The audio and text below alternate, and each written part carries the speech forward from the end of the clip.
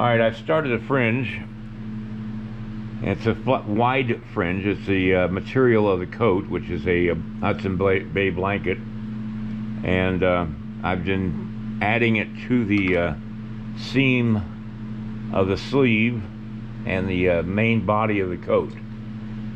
What I do is I run the clay through my pasta machine to get an exact same thickness, and then I'm just trying to make it so that they can make a mold of this somehow without running into problems,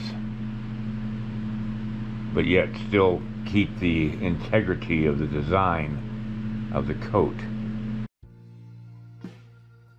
Time to play with some clay.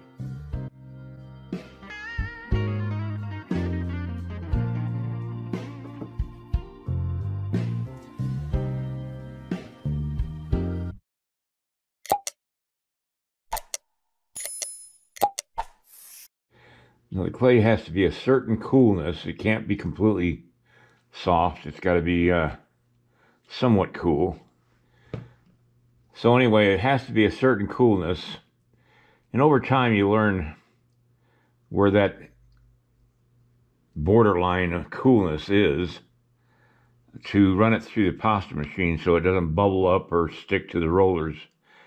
Too soft, it'll do that. Too cold, you can't roll it. So it's got to be in between. So I'm going to put this through the pasta machine and be right back. Now what I do is I take the clay that's come through the pasta machine and I fold it over to double its thickness so that it's got some thickness to it. And then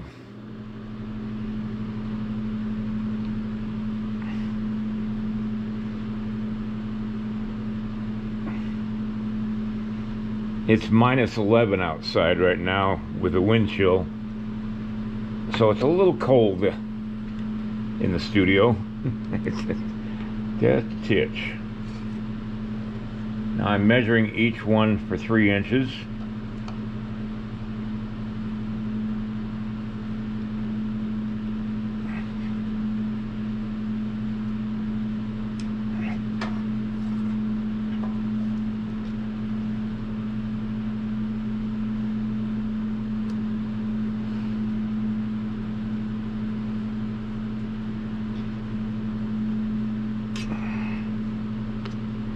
And I'm using the width of my ruler as the width for each one of the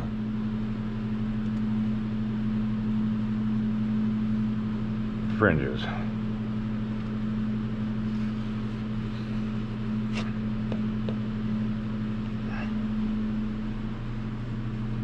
The one thing I forgot to do was to put texture in each of these blanket pieces that make up the fringe. I've got to have the same texture I have on the coat. So that's what I'm going to be doing, is putting texture into the clay. I took all the fringe off that I had just added and redoing this part here so that I've got both sides covered. And I'm doing it in a curved sort of fluid move instead of straight up and down with the tool to give it kind of a sculptural quality to the clay, because some of these will be turned outward. I've got to do with the underside as well. Alright, I'll be back when I get all this done. Alright, I'm going to start adding this back on again now that I've got both sides textured.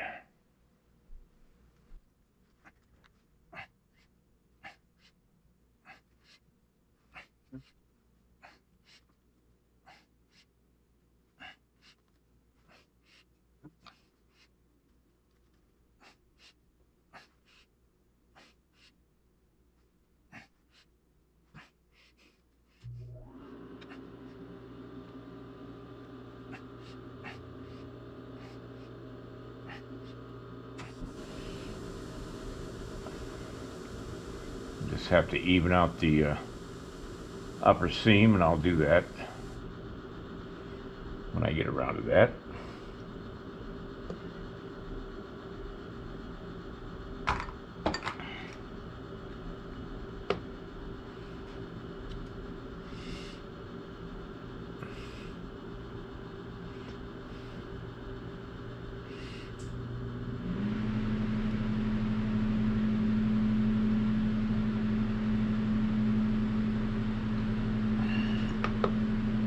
Now this side won't be as affected by the wind as that other side was.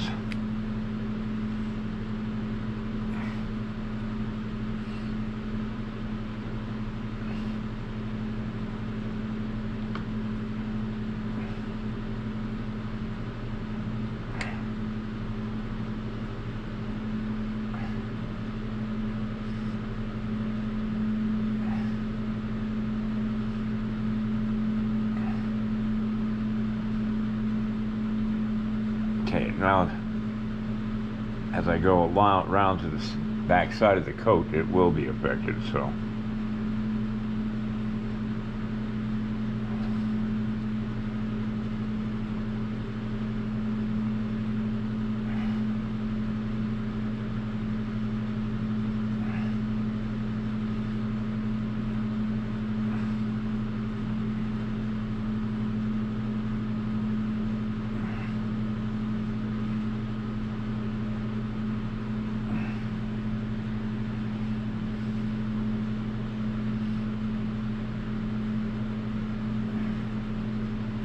And I'll end the fringe right there.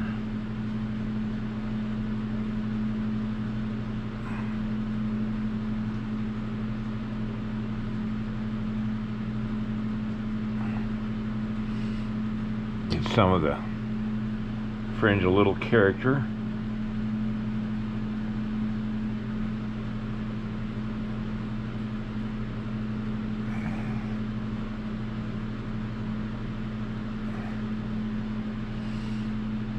Okay.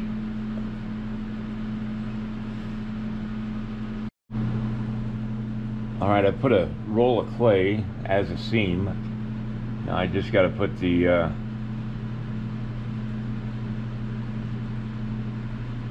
sewn part.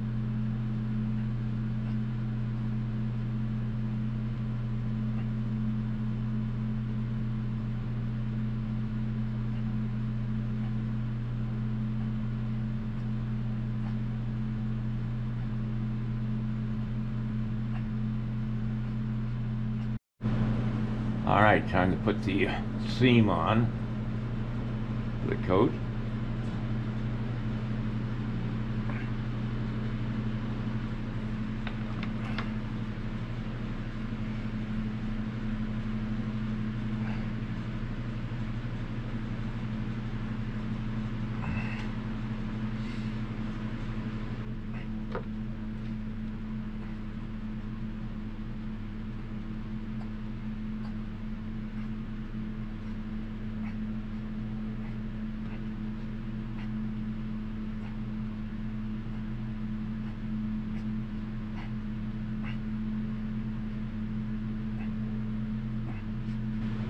Okay, now let's do the other side.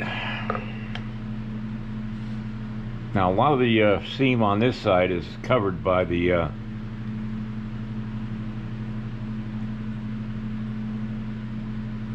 flaps or the tassels.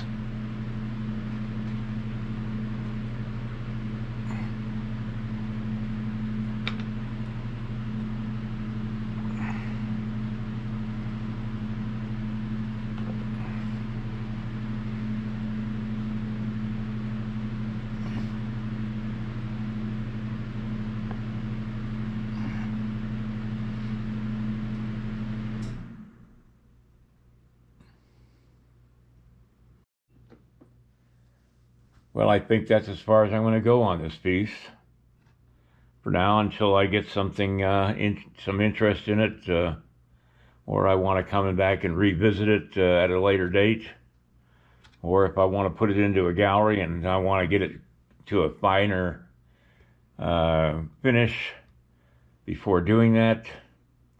But for now, I think this is it for on this piece, and I'm going to take tomorrow off. Not sure exactly